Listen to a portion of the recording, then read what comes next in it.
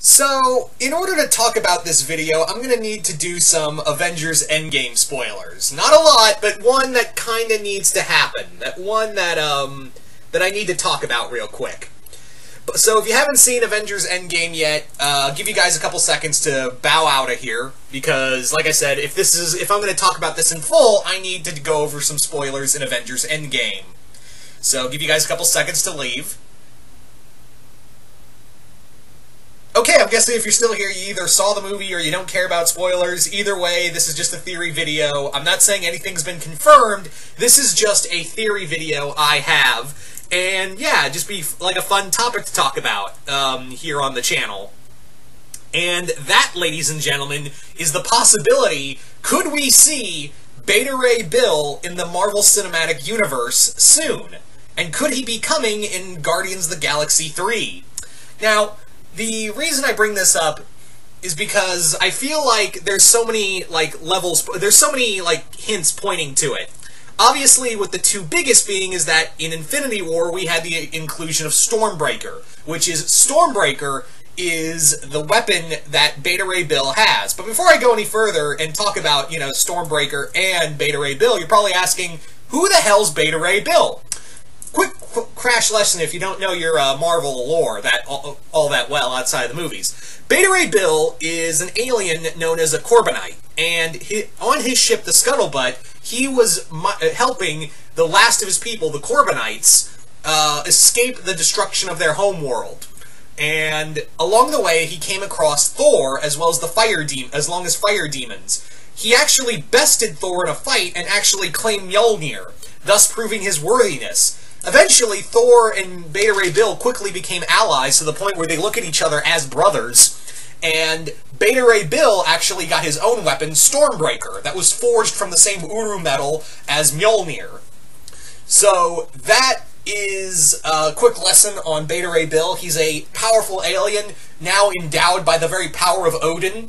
So, could it be possible we could be getting Beta Ray Bill in the MCU? Now, I also say that, yes, I think he's already in the MCU. It's already kind of hinted that he's already somewhere out there in the MCU.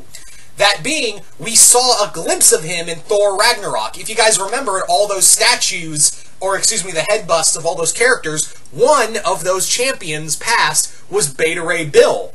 It could be that he fought his way to freedom, escaped the Grandmaster, and managed to, get away from Sakaar and out into the universe. But you may be wondering, well, what about his people, the Corbinites? You could have it in one or two ways. He either found his ship, or the Grandmaster, when something happened, and the last of his people were killed by either the fire demons, or they were sold into slavery by the Grandmaster, or something else happened, but still, you could obviously reference, he was a gladiator on Sakaar, managed to fight his way to freedom and get away.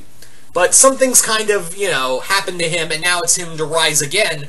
Or you could just have it that, oh, he just found his people, the remnants of his people, and now he's just trying to find a new homeworld for them.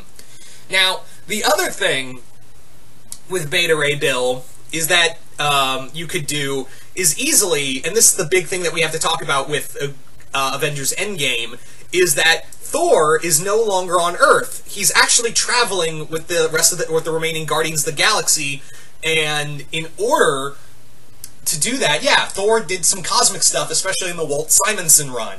So, yeah, there's a good chance that they could run into Beta Ray Bill, and he could be an assisting character. In fact, currently, right now, Beta Ray Bill is actually a member of the Guardians of the Galaxy alongside Groot and Star-Lord. The two of them have actually formed a new Guardians of the Galaxy team alongside several other characters. So Beta Ray Bill is a member of the Guardians of the Galaxy. He's a fan-favorite Thor character. So the other interesting thing that kind of points to maybe we will be getting Beta Ray Bill soon is that, remember, Chris Hemsworth has about only one more film left in his contract. He has, I think, one, maybe two more films left in his contract before he can, he can leave the MCU. So it could be Guardians of the Galaxy Volume 3 is where we see the end of Thor and the rise of Beta Ray Bill in the MCU. And you may be thinking, why would the MCU go from Chris Hemsworth to a guy with a horse head?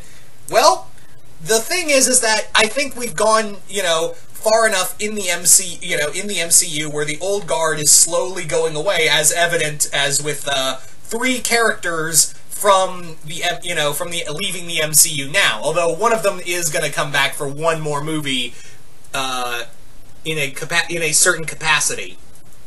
So, yeah. So that's the thing, is that the old guard is changing, and they did say, and Kevin Feige said they were going to go more cosmic very soon. They were obviously going to go a lot more cosmic in the near future. So it'd be kind of cool, because I feel like Thor's story is coming to a close. Like, he's now, learning, he's now gotten his hammer back. He's gotten a new hammer. He's learned more about himself. He's relying more on himself, and he's kind of left the throne to someone he feels like who is more capable than he'll ever be. So I feel like Thor's story is coming to a close. Now, whether we see that in Guardians of the Galaxy Volume 3, because there is rumor of Adam Warlock showing up, which looks very heavily, because it was heavily teased in Volume 2, so we could be getting Adam Warlock. But Beta Ray Bill, and remember, Adam and Beta Ray were both Guardians of the Galaxy. Although I will admit that it's kind of sad that we never got to see, Adam Warlock and Thanos face off. Because, yeah, if you guys read the comics, Adam and Thanos really have a complex relationship. So it would have been neat to see that, but I'm fine. Avengers Endgame, by the way, was awesome. Avengers Endgame lived up to everything.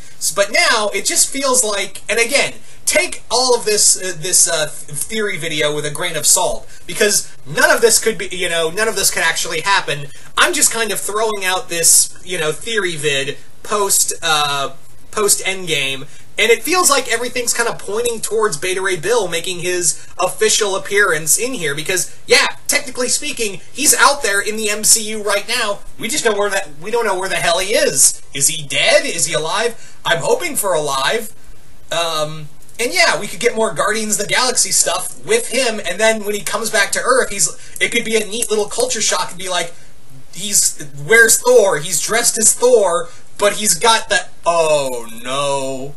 And yeah, it'd be a cool little, Avengers moment where, if we get another Avengers movie, it'll be the new, maybe it'll be a new Avengers movie, and Beta Ray makes his way to Earth, via, he just travels back there, and it's like a new reformation of the Avengers. So who knows? But again, like I said, guys, you really have to take this all with a grain of salt. This is all just a theory video that I thought would be fun, and it was just kind of gnawing at the back of my mind, because Beta Ray Bill's one of my favorite Marvel characters, and it's always fun to see him show up, and I've been kind of waiting to see if they'll do him in the MCU. I mean, we already have a talking raccoon and a tree man as mainstay characters, so yeah, you may be thinking, well, they'll never do the CGI for it, and I'm like, have you not noticed Rocket, or, Korg, or Meek, or Groot? Have you not noticed those characters and how, they have, how they're able to stay around? They can stay around as characters and they're fan favorites now?